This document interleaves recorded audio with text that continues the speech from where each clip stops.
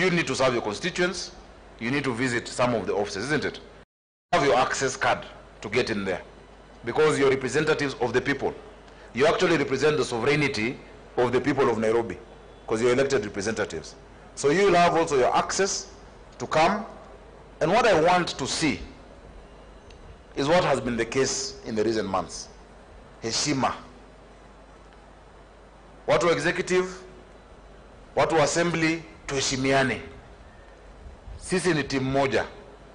Members of county assembly, you remember how things used to be years ago. Let me say it's years ago. Staff wanatukanwa, wanapigwa pressure, wanaongeleshwa vibaya.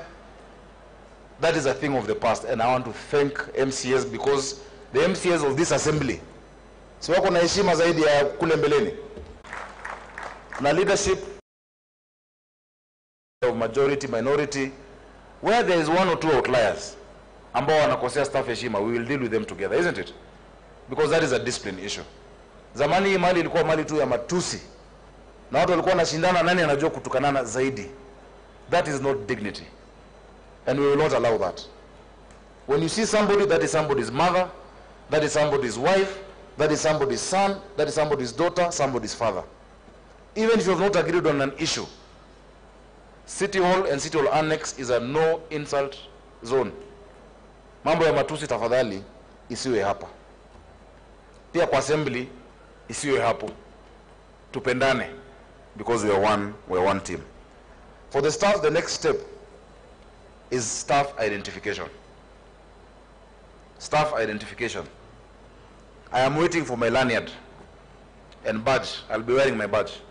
I expect each and every member of staff to also wear their badge. Their badges are going to be produced through PSM and ICT.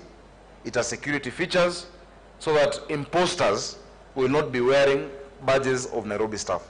That one, lazima iwak. Sawa sawa. And it also gives you some, unajua mko wengi, you're like now 15,000. So mtu anakuambia mimi nimetoka department na hujui, anafanya ufanye kitu mbaya. We have worked on a system called Jitambulishe, just like Nairobi Water, where any Nairobian will be able to just dial in and know, yes, this is truly Charles Kerich. And he works in Nairobi County in the finance sector. They will know, yes, it is true, this is SG, Mwangi, or this is Musuni. Then he's a sub-county admin of Nairobi, of Starehe sub-county. So let us fast-track that process of staff lanyards, and let me not meet any staff without that lanyard. Please, you'll have a hard time explaining why you don't have it.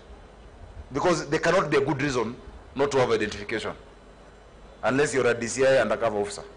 And here there are no undercover officers within City Hall, isn't it? So please, all of you, wear those lanyards. I think this is a good opportunity also to talk to us as a family.